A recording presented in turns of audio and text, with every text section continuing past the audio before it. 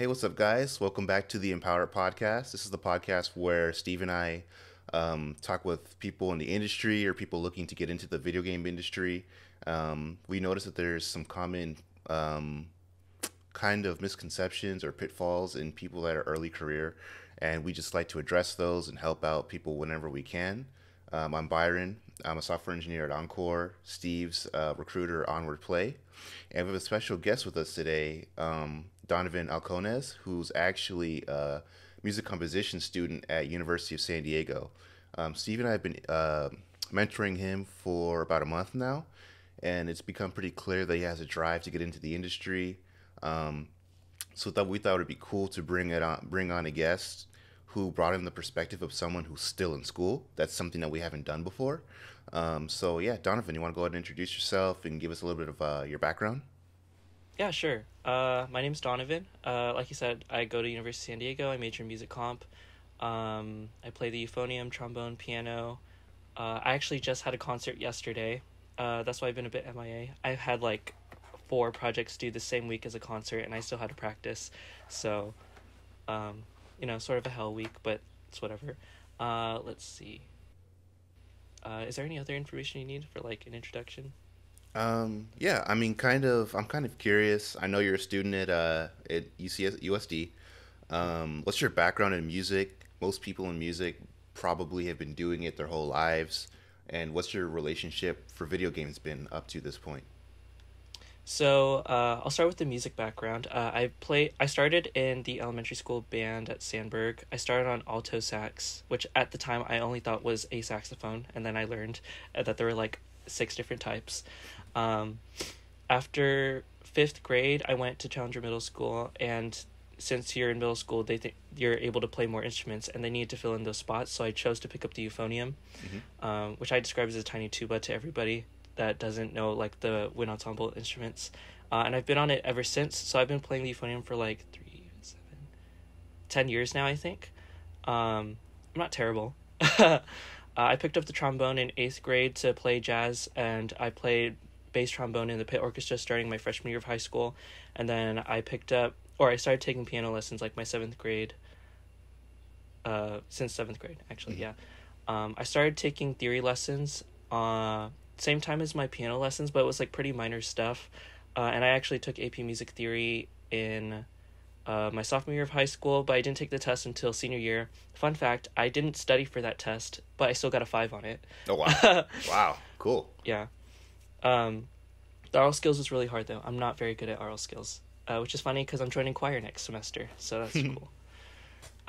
For a video game, I remember, I think it was like kindergarten, first grade, somewhere around that time, I got my first console. It was a Wii. My first game was Mario Kart Wii. Shortly after, I got a Game Boy, and my first game on that was, I think, Pokemon Fire Red or Leaf Green, one of those two Pokemon games. Nice.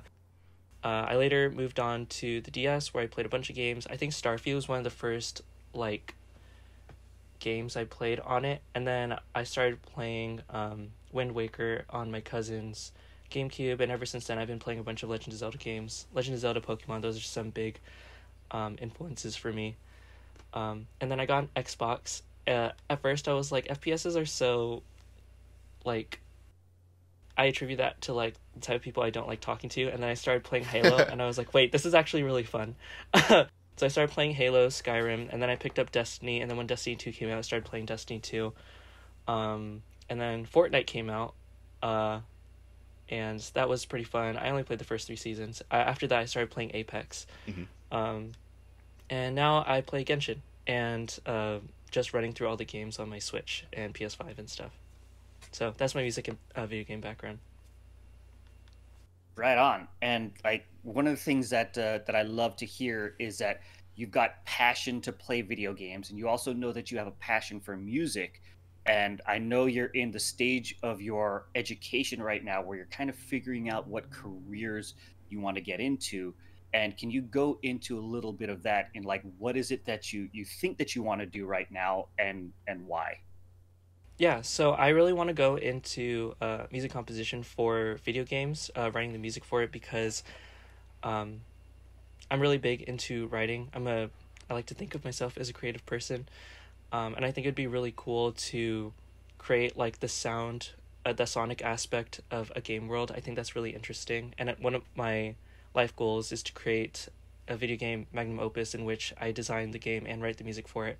And Awesome. hopefully code some of it because I'm still working on the coding aspect of the job. Very cool. And Yeah. then with those types, can you go a little more into the type of game that you want to create? Because it sounds like you've put a lot of thought into this already, right? And I can see the gears turning in your head, and that you've thought about a lot of the details that you want to go into this game. Can you like describe that to us? Like, what type of game is it? What type of music would you put into it? Yeah, so I'm really interested in open world games where you get to just discover what you like and create what you like. I mean, sort of influenced by Minecraft was my first, or technically Legend of Zelda was my first open world game next to Pokemon. And then after that, I played Skyrim and then also Minecraft. So those are sort of formative to like my influences as a video game player. As for like how it's going to be structured, it'd be cool to use like a magic world, but like having an FPS open world similar to how Destiny works would be pretty cool too. Hmm. Open world is basically the thing like tying everything together though. So open world games are probably your favorite then, right? Yeah. That's awesome. Cool. And then, so I see that you've got the vision for how you want your career to pan out. Where are you now in your educational journey, your professional journey, and then what are the steps that you're taking in order to get to your ultimate goal?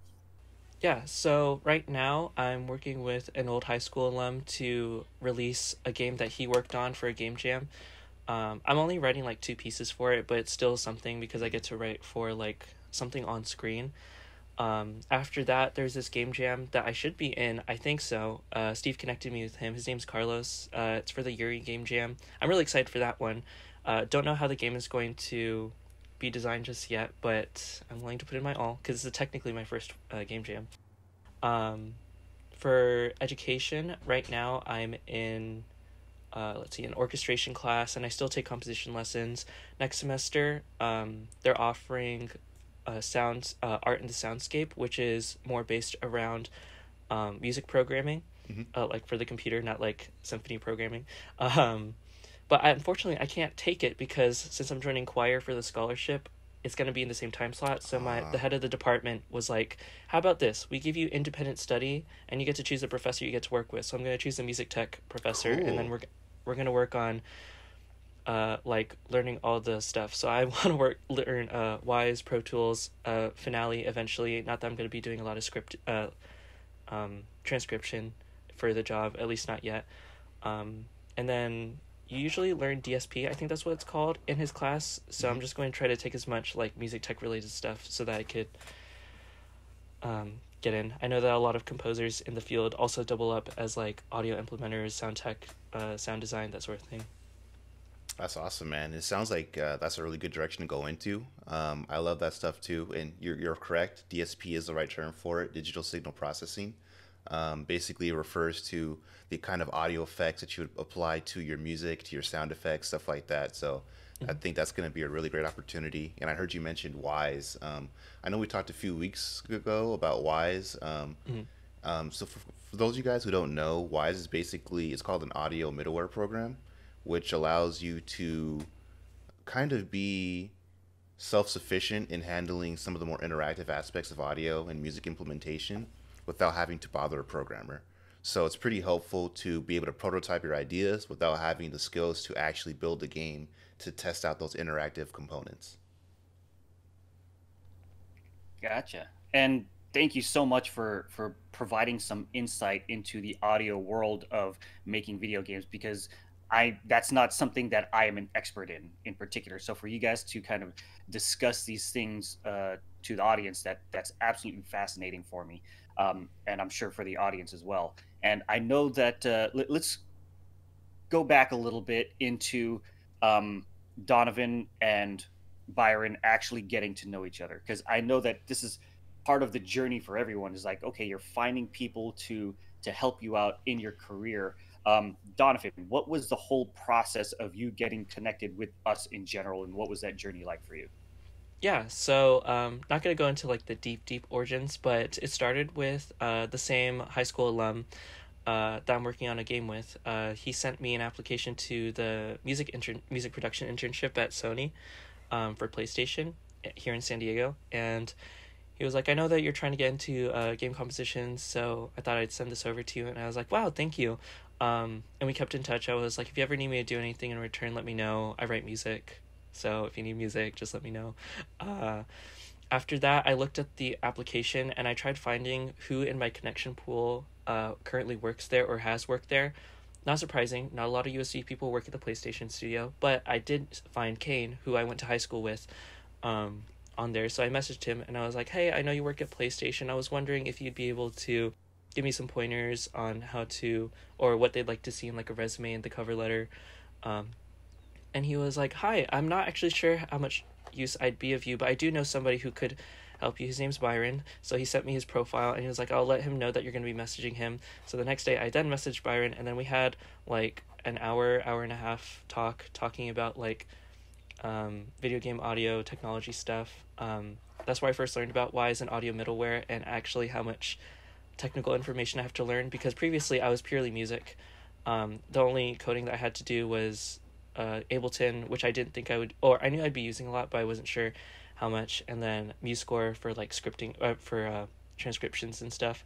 And then afterwards Byron was like, let me get you connected to Steve too so that you can talk to him about stuff. And then that's when I met talked to Steve. And I sent him like my resume and my cover letter, and then I met with him again afterwards just to make sure everything was good, and I sent it in, and now we're here. That's awesome. And let's go a little bit deeper into that as well. I know that, I'm not sure what you and Steve discussed, but I know when you and I talked, I know I provided some resources. So do you kind of want to go into some of the things that you've done since our meeting, to kind of get you to where you want to be? Yeah, so I know one of the big things is that once I know I paid attention to like the music aspect of video games, but when I started playing video games again after that, I started paying attention to like all the sonic aspects of the world and take into account like all the technical stuff, like where is the sound located, what are the dynamics like, how would you create this sound? Sound profiles I know are pretty important when you work with DAWs like Ableton, so I tried to process that a bit faster, and actually try writing things down. My professors always tell me, you should write things down, and I was like, okay, I'll get to it eventually, and then I completely forget whatever I was thinking about, so I now have a little notebook, or at least this little notepad. It's from the school. I rip pages out of it, and then I transcribe it onto OneNote, Microsoft OneNote, so that I could access it wherever I need to. I started looking at the WISE certification stuff on the website. Mm-hmm. The test itself is like $200 per certification test, so I'm just looking at the material. I'm not going to pay for the test just yet. Yeah. He also told me about Game Sound Con and Game Developer Con. Haven't signed up for GDC yet, but for Game Sound Con, it just happened like Monday and Wednesday of this week, which would be like the 6th and 8th, I think. I went to the first day in person, not in person, like in person online, because that was a bunch of the beginner stuff, like composing for interactive music, the business of music, music and video games, stuff like that. It was really informative. I didn't meet people, but I interacted with them a lot on the Zoom chats. I'm a bit of a jokester, so I sort of sent in jokes, mm-hmm.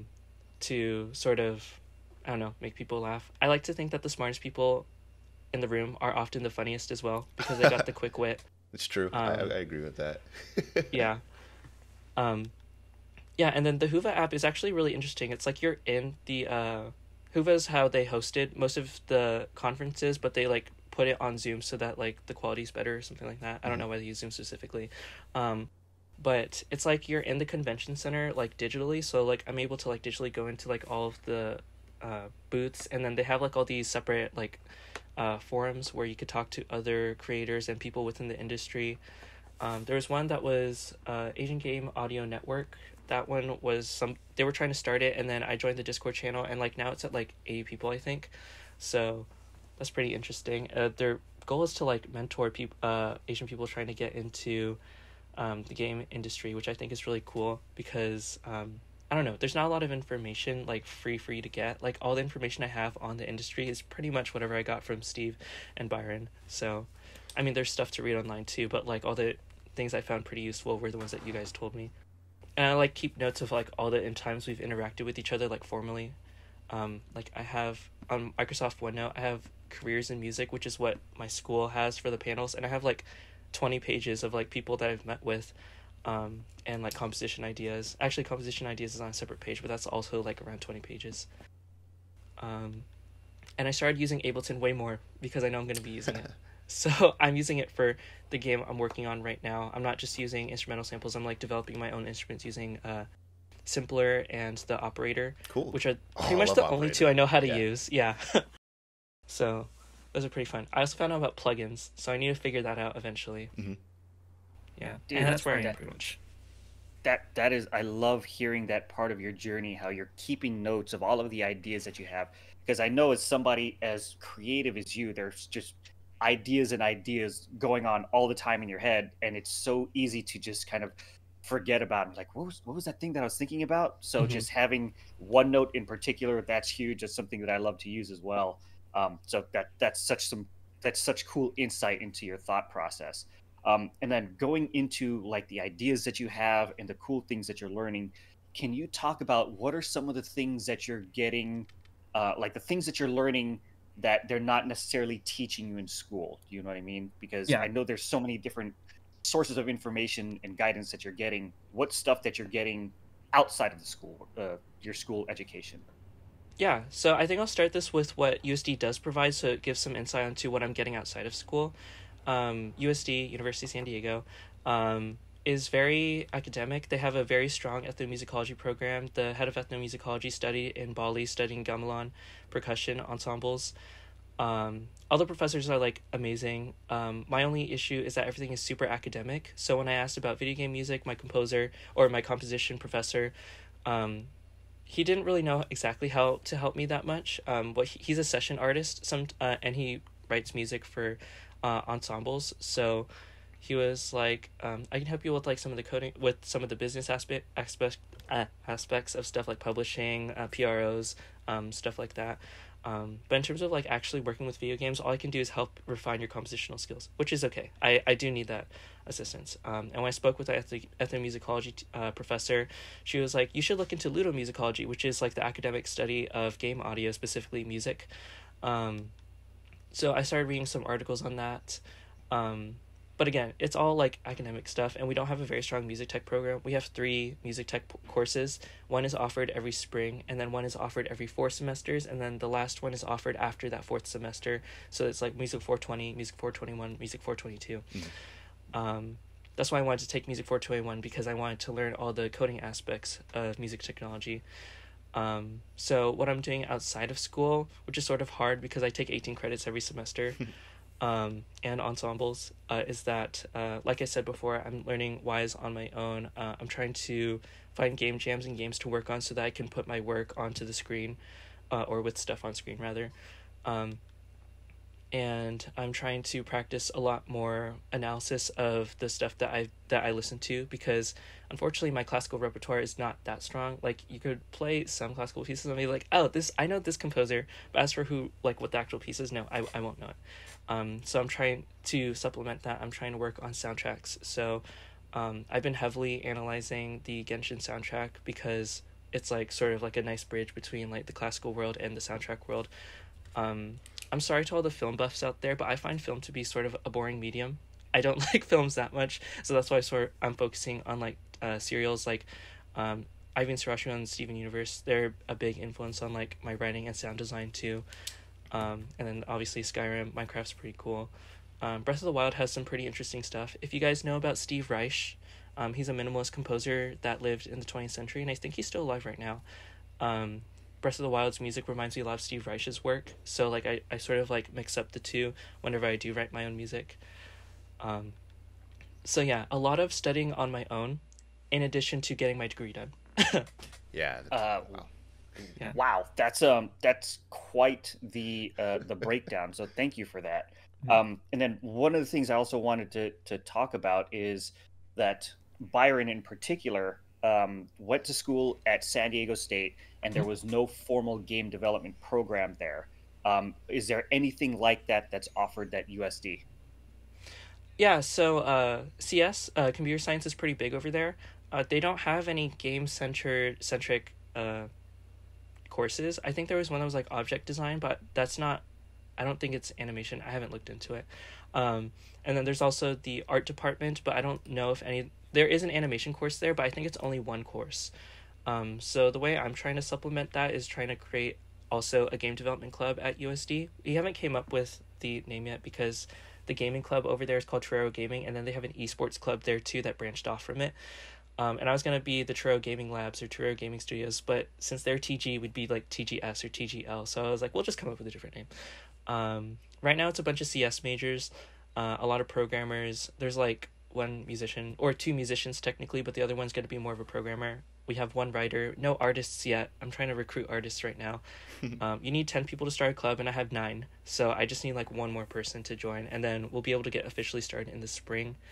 That's also why I'm trying to learn as much as possible, because a lot of them don't know how to use Unity or Unreal. And one of the people in esports was like, I can't join the club because I graduate this semester, but I know how to use Unity because she's getting a job in video games. So she's going to come back and try to help us learn it. We're probably going to spend the entire first spring working on one game, or at least learning how to make a game. And then the next fall, we're going to try to, or at least I'm going to try to get them to do one game like in half a semester instead of one whole semester. Or faster. I college students are a lot smarter than I remember than high school students, so like they'll pick up things a lot faster, and I always forget that. Like whenever I make these offhand jokes, like a super what's the word, it's like a super niche reference to like Parks and Rec or The Office, they're like, oh, I remember that episode, and then Like they a start deep describing cut. the episode to you. Yeah, like a super deep cut, and I'm like, oh right, these people are also smart. So yeah. Yeah, that's cool. That's awesome, man. Let me know how I can help. I'm sure Steve's willing to help as well, Mhm. with supporting this club. I know Steve did the same thing with us. Even before he went back to finish his degree, he was actually a regular speaker at our organization in San Diego State. So I'm more than happy to do that. It sounds like you're on a pretty similar path to myself, to be honest. So you're gonna Mhm. probably come out pretty well rounded in development by the end of this, beyond just the music composition and like the sound chops too. I sure hope so. Maybe I'll become like a Toby Fox and release my own game. Exactly. Yeah. And one of the things that I kind of want to emphasize a little bit to all of the listeners out there is that Donovan is at a school where there's no like formal game development program, so he's helping create one from scratch. And the fact that he's got the courage to do something like that and the organizational skills to go out and recruit people and convince them to join him in this journey to create a club, those are some of the soft skills that companies love, right? Because when you're looking at job descriptions, don't they always have that little bullet point that says self-motivated, connects well with others, communicates effectively?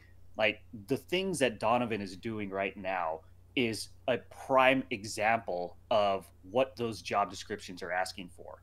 And Donovan, I know, is taking notes on all of this, where he has to recruit people to join him for this club. He has to lead them in the discussion and the topics in creating these games.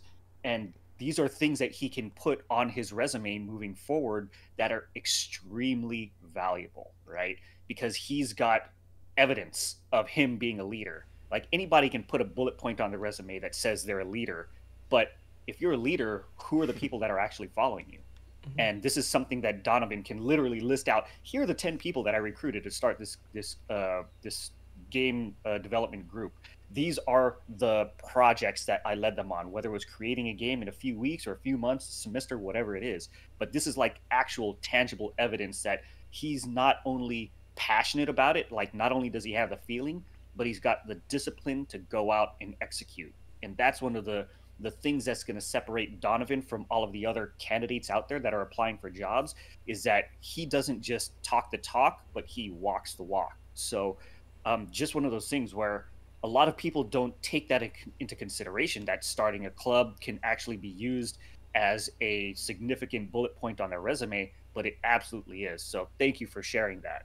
Mhm. And then going forward into some of these into the club that you want to start, Can you tell us and tell the listeners, like, what are the goals that you're looking to accomplish, and how can people out there possibly contribute to you achieving that goal? Yeah, so one of the things you have to do to start a club at USD is to have a club constitution. So I've wrote out some of the goals, and I can't pull it up. I'm going to pull it up right now really quick. I know the one that I remember off the top of my head is that the goal of the to be named group is to network with other people trying to get into the industry within the school, and people that are currently in the industry as well. I worded it a lot better in the email, but I think in the past podcast you were like, it's not about who you know, it's more about who knows you. And I think that's that's a way better way to say it, because if you know somebody, it's not like you can just be like, hey, do you have any jobs? It's like, that's not really the best way to go about things. Like, I think, or at least all the opportunities that I've had so far is because you guys know me, and other people on LinkedIn know me, and other people in my college and high school know me. They're like, hey, there's this guy that needs music for something. Can you do music for that? And I was like, yeah, of course I could do music for that. Are they paying? Just kidding. I'll do the music. Yeah, so there's that first part, and I'm trying really hard to pull up this game thing without making too much clicky noises on my laptop. Game dev club. Alexandra. Is the goal for this to start up, I guess? Are you guys on like the semester system? Start next semester? Yeah, it's next semester. We passed the date for us to start a club. There's like specific courses you have to go to in event planning, so that you can host general body meetings. I found it. It's the first email that I sent was, I'm looking to start a club to help aspiring game developers and designers, anyone really looking to get into the video game industry, learn and practice skills that they'll be using in the workforce, as well as network with others. That's what I wrote down. And I also know that in the video game industry, there's a lot more than just like the actual design and development part. I know there are people that are trying to get into marketing. I think I met like 2 people at the IGDA mixer.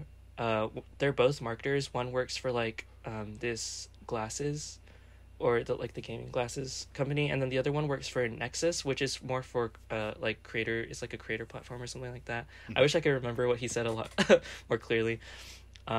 But I got his card. I think his name is Sam Hall. I saw him. I'm now his connection on LinkedIn. Pretty cool, I guess. Just kidding. Yeah, goals. Those are pretty much the main goals. Right now, we're just trying to get started and like get the foundational skills, so that when I eventually graduate, the people that are still there can just pass on the skills without me having to like come back and be like, oh my god, this club is like out of order. I need to get back and do stuff like that. Because I've had 2 clubs like that in high school that ended up just dying after I left, which is a shame because they stood for good stuff in the school. One of them was the journalism club. The Marquee was the name of our newspaper, and we covered a lot of stories. Me being an arts person, I was very biased towards like performances on campus, so that's pretty much what I covered. And the other one was the Gay Straight Alliance, which I wanted to rename to the Gender Sexuality Alliance because it's a lot more inclusive that way. Club also dissipated after I left, which is a shame because like we organized like this pretty big thing on campus called Day of Silence, where like you would take all your classes in silence in order to stand with the people that have been silenced themselves by the community and the society, stuff like that. So things will be different here.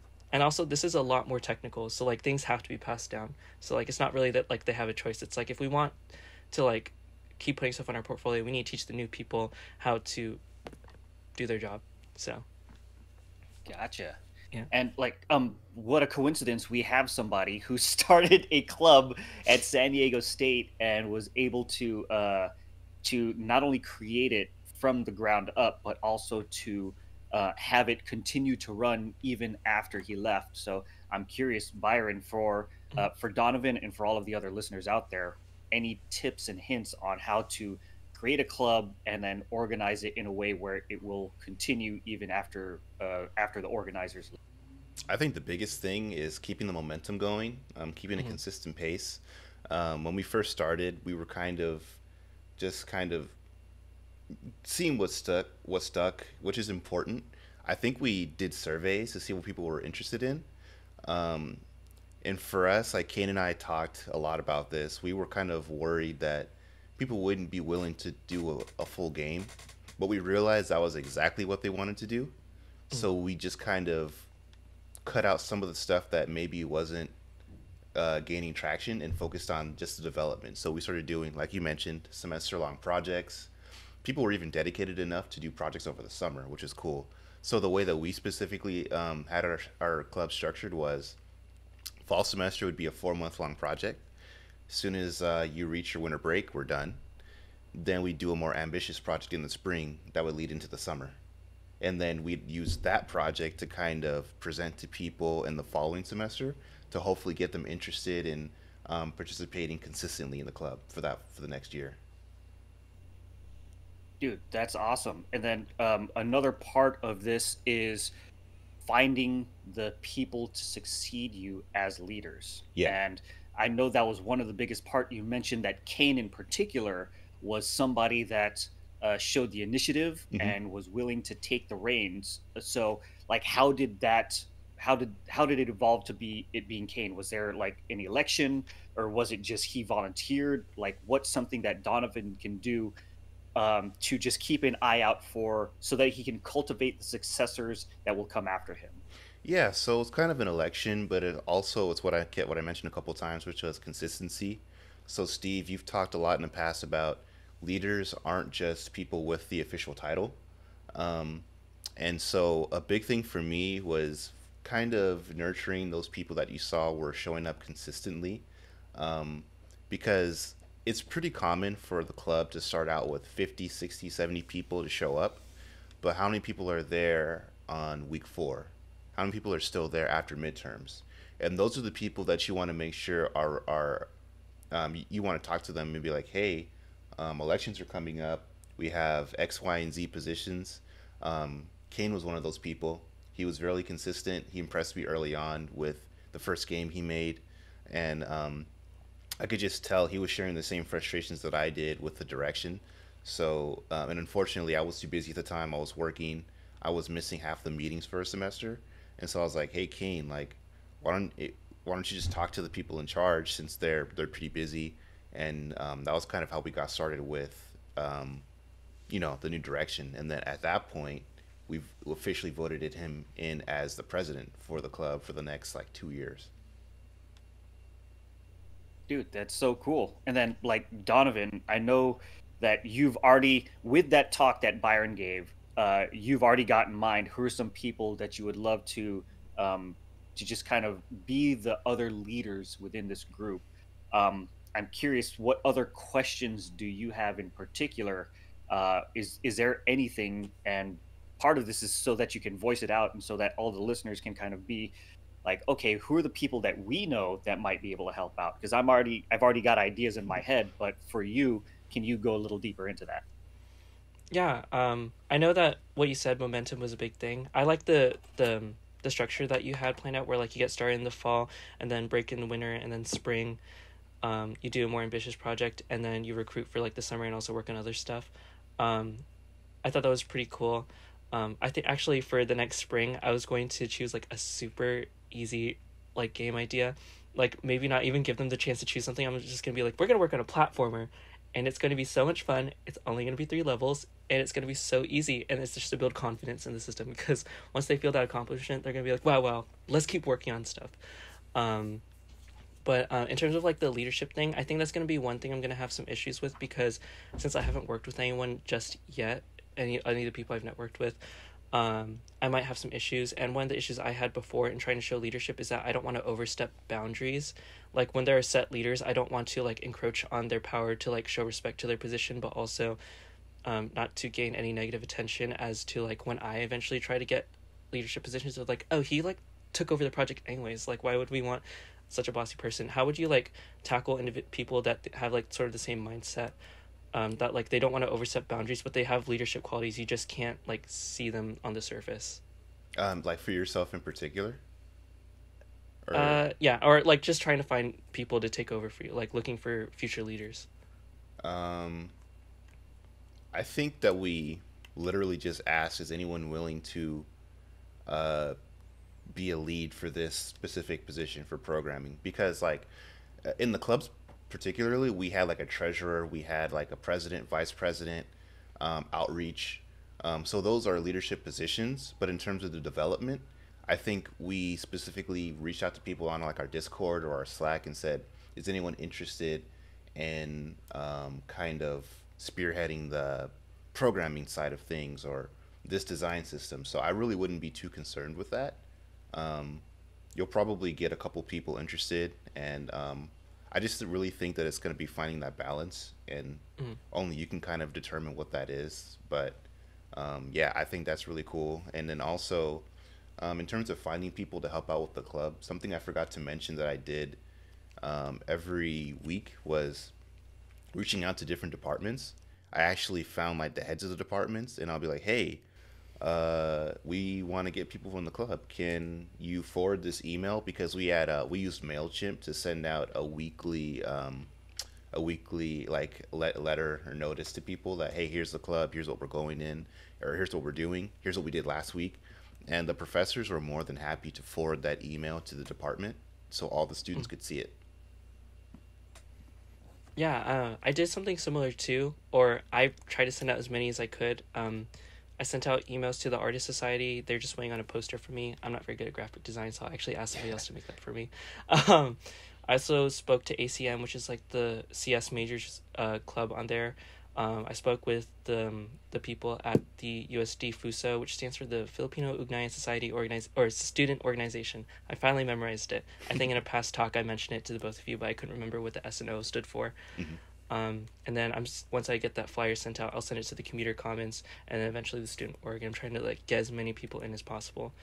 I need to overcome sort of my own bias, sort of my own insecurities too, I guess, because I didn't send it out to the music department because I sort of wanted to be the only person working on music. But I know that's not going to be the case for all projects. So I just need to like get over myself and just send it and just be like, hey, I want to work on music. And I'll just like, great, that's fun. Yeah, I would. Yeah. You know what? I know you can talk to that, Steve, because you've mentioned similar things when you worked in QA, right? Like the me mentality versus the us mentality and helping people out. Yeah, absolutely. And that's one of those, it's just a part of growing up in general, is Mhm. that when we're born, we're dependent on other people and we need others to get everything that we want. So you grow up and you have a very selfish mentality just by design because you can't get anything yourself. But like the true sense of maturing as an individual and as a professional is understanding one, how to get things on your own, but then also how to help others get what they want, right? And then breaking out of the just me mentality and then thinking about what they call in the 7 habits is what's a win-win. So how do I get what I want and how do I other help other people get what they want? And I think that's one of the things where, especially working in an organization for you, is I love that you're already coming to that conclusion naturally, where it's not just what you want in Mhm. particular, but like how are you doing things that are good for the group in general. So you understand that by bringing other musicians into the group, that the whole this is one of the ways to get the group to be able to survive even without you, because Mhm. once you graduate and once you move on, you're going to need other musicians in the group as well, right? So Right. it's like you're already coming to this conclusion naturally, and I just love seeing this group or seeing this growth in you even under short time frames, because I know that's just going to magnify even moving forward. And as you bring these people in, you're gonna understand. I mean, you already came to the conclusion that like if there's skills that are needed but I don't have them, I need to find other people. You said that Right. with like the graphic designer, right? Hmm. And Mhm. that's going to be the same exact thing because you need so many different skill sets in order to put a game together. And Mhm. again, these are leadership lessons that you're learning because you're being a leader right now, right? So that's something that I'm excited to do, is like have this conversation in a few weeks or a few months to see how the mentality has evolved more and to see the growth and progress of your club. So thank you so much for sharing that. Yeah. Um, And is it okay if I say something? yeah, go for it. Yeah. So when you said came to that conclusion naturally, I just want to say that like a lot of what I've learned, like in terms of like character, personality, and like being a good person, a lot of that comes from reading fiction. And I know a lot of people in my life are sort of like, oh, I don't really read fiction. Sometimes I watch TV. But I was like, no, you need to, like, consume as much fiction as possible, because that's where you get sort of, like, the lessons of, like even philosophers like Plato and Socrates, they use, like, fiction to, like, help tell their stories. Like, actually, I'm not gonna bring up that one, but Plato's cave allegory, where it's like you're stuck in, like, the cave, and then, like, you're presented information once you leave the cave, and it's your choice whether to stay outside the cave with this information or go back into the cave. So, like, a lot of, like, my life, like, a lot of the things I've learned about being, like, a good person, I like to attribute that to The Last Airbender, which is my ultimate favorite, most favorite show in the entire world. Legend of Korra too, like, the entire Avatar series is very interesting. I mean, if you look at, like, my shelf over there, I have, like, all the Avatar The Last Airbender comics. Oh, cool. Working on Legend of Korra soon. And then that's also why I wanted to join video games too, because it's like like reading fiction, but, like, you get to interact with it too. So, like, working in video games, it's a lot of people see it as, like, just entertainment, but it's also, like, an art, and art has the ability to teach and send a message. So my goal is to send the right message to everybody, or at least the people that buy the game. Hopefully we get to the point where, like, I can just, it's like, since it's so popular, I could do something like what Skyrim is, like, here's just the Game of the Year edition for free, just take it. So yeah, just consume as much fiction as you can to, like, learn about stuff, and, like, especially if you're creative, because that's where you're going to get all your inspiration. I mean, I don't like saying that almost nothing is original anymore, but that's almost completely true. I mean, if you listen to the Star Wars soundtrack, it's just The Planet Suite by Holst. Pretty much the same thing, with the John Williams spin on it. So don't be afraid to, like, draw inspiration. Just don't plagiarize.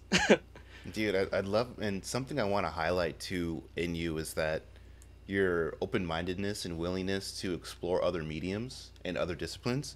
I remember having a conversation with my band director way back in high school, where he said that, like, as a professional, it's really easy to go and explore, like, musicals, concerts, different genres in that, but to go to, like, an art gallery or to experience other forms of entertainment isn't something that we necessarily do very often.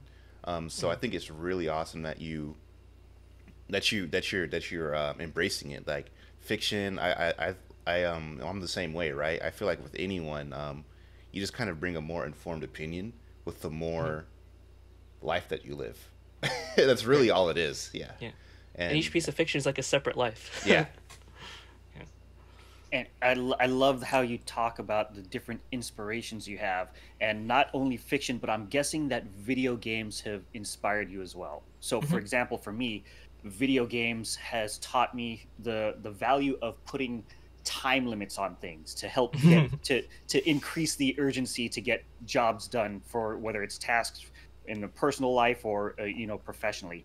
How have games inspired you to grow as a person? Yeah, I think one of the really nice analogies I like to use is the state of magic in Skyrim.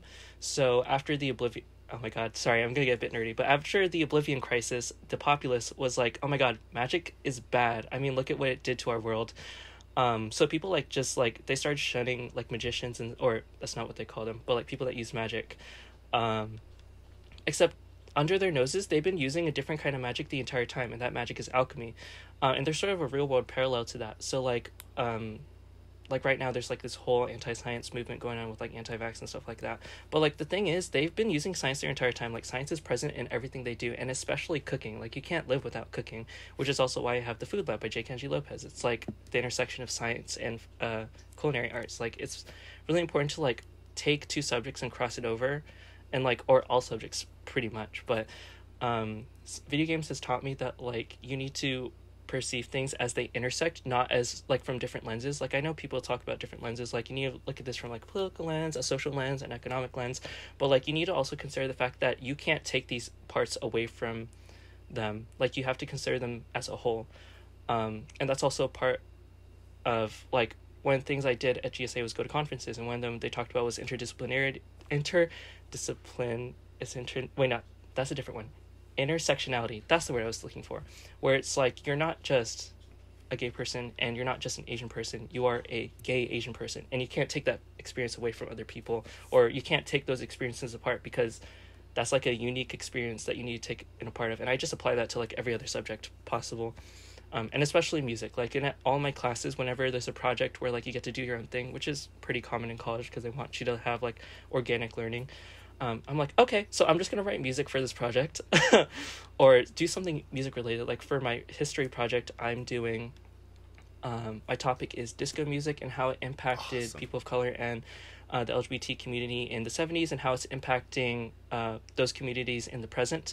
And I'm focusing a lot on Donna Summer, Michael Jackson when he was in his disco era, Sylvester, which not a lot of people know about, but he's a California. Oh my god, I took a disco, dude. We can talk more after this because I took a whole history of disco class too and learned all this stuff too, man.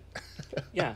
And I'm just hoping that like this paper, which I'm going to send to like the Lambda archives here in San Diego, which focuses on collecting all the experiences of like the LGBT people here in San Diego, is that like you get like a new perspective of like the interdisciplinarity of music and also like the social activism, social justice, and like you can apply that to everything.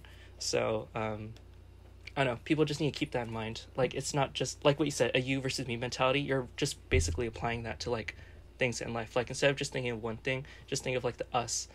And just be like, well, this, and this, and this, and this. And it requires a lot of brain power. And, like, if you try to text me, I'm probably just brain dead at that moment. Like, that's, like, I guess the big, like, downfall of, like, having such big thinking is that, like, you don't have energy for anything else. So like burnout is something I've experienced multiple times, and I'm currently in an era of burnout right now, but I have projects going on, so I just need to like keep pushing. I'm getting better at recovering quicker.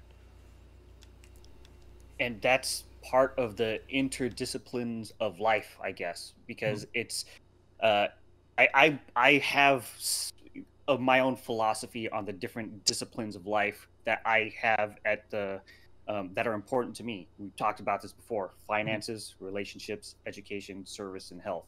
So those are the 5 like disciplines in life for me to have, for me to be happy, essentially. And also speaking about interdisciplines, I think that speaks towards video games in general, right? Because there's so many disciplines that have to come together in order to have an amazing gaming experience. It's not just the graphics, it's not just the sound, it's not just the design, it's not just the business, but it's all of these things coming together to really make amazing experiences. And the fact that you are now coming in from a musical expertise, and then now you're getting into putting games together where you're having all of the disciplines come together, I think that's a great analogy for, you know, the world and how we can all have our individual specialties and bring them in together to make an awesome experience for others to be able to share as well. So thank you so much for just bringing your mindset, your insights to this podcast. And like, I know that I've learned a ton, and I'm sure the audience has as well. And like, just to see that you and Byron also have that connection with regards to music, like to see your guys' faces light up when you're talking about disco. I'm like, I'm not sure what that is, but it sounds pretty cool. Yeah. And it's all from video games. Yeah, there you go.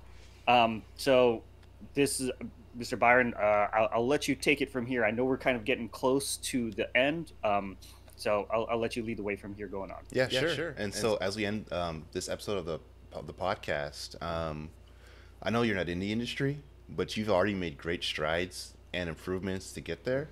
So are there any lessons that you'd like to kind of point out for the audience that kind of stuck out to you above the rest? And then afterwards, feel free to tell people where they can find you. I don't know if you have a portfolio online or your LinkedIn, stuff like that. So one of the biggest things, I knew that networking was going to be a big thing going into the music industry, but now that I'm in video game industry and I found out that a lot of these job positions aren't exactly posted, networking is like of the utmost importance. So try to get connected with as many people as possible, but like don't like push yourself too much, because like I know that can be a great difficulty for certain people. So like do it naturally, do it in a way that makes you comfortable, but make sure you get those connections as soon as possible. In terms of finding me, you can find me on Instagram and SoundCloud. They have the same name. It's d.alcones music. A lot of my all my music projects pretty much are posted on SoundCloud, or at least all the ones that I finished on Ableton. And on Instagram, I try to post as many updates on my musical life as possible. Once I get the video from the performance, I'm going to put some videos of my solos, which were pretty good. And then I'm going to be part of the core ensembles next semester, so I'm going to post a lot of videos of me singing too, eventually, in a group. Not solo just yet, because I get nervous about that sort of stuff. So yeah, d.alcones music. Feel free to message me on there too if you ever want to connect, and you can also find my LinkedIn. It's just Donovan Alcones. Yeah, that's where you can find me. Awesome. Well, thanks so much for agreeing to come on to the podcast. I know you had a busy weekend, 18 units, plus creating that club and the commissions and all the other stuff. Dude, I was a music major too. I understand the schedule's busy, so yeah, I really appreciate you coming onto the podcast. And yeah, so that concludes this episode. Thanks so much for listening and watching. And yeah, wanted to make sure that you guys know that we are on YouTube. We're posting right now. It's every Friday, 10 a.m. That's when you can find it, 10 a.m. Pacific. And if you kind of want to know more about the podcast or you want to see highlights, we're also on TikTok at EmpowerUp Podcast. We're on all the socials. We're on TikTok, Instagram, Twitter. So yeah, thanks so much for watching, guys, and we'll see you on the next episode.